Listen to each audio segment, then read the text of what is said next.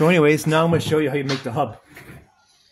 So make sure everything's clear, because this requires a torch and melting. I like to use good old MAPP gas. What you do is just put your, this is ABS plastic I like to use, because that's what the rims are. The wheels for the model, they're ABS plastic. So I like to use the same kind of material.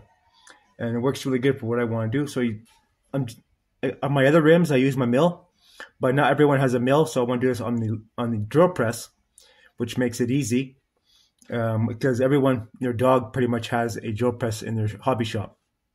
You have your little vise set up, very simple. Get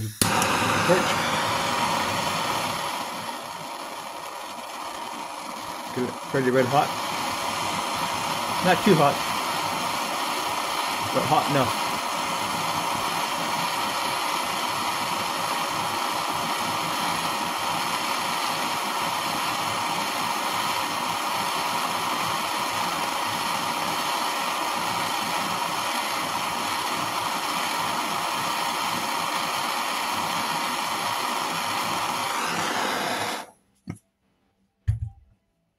You make sure you get it bang on straight. You can clamp your vise to the bench if you need to.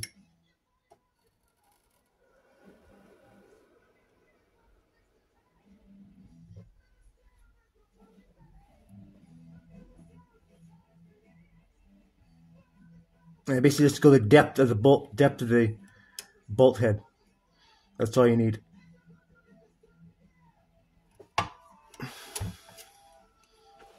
And you let it cool. Then you go with your hobby knife and you clean up the melted plastic off there.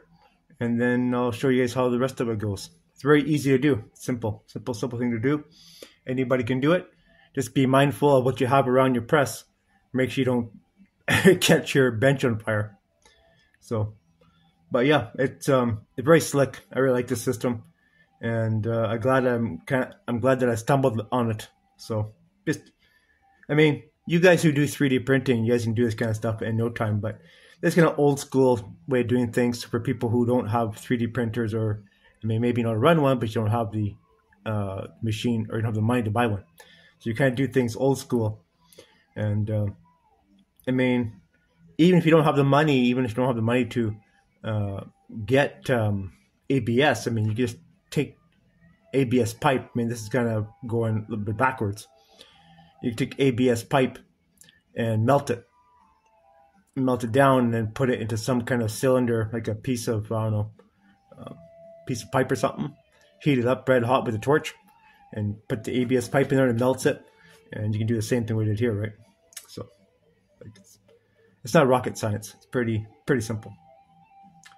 So anyways, I think it's still hot. Well, it doesn't take long, but I like to let it cool down for a few minutes. And we'll put it on the lathe. Like I said, you can do this on the lathe or with a saw or hobby knife and cut this off here. But we need to make our hub. So I'll show you guys how we do that. Stay tuned.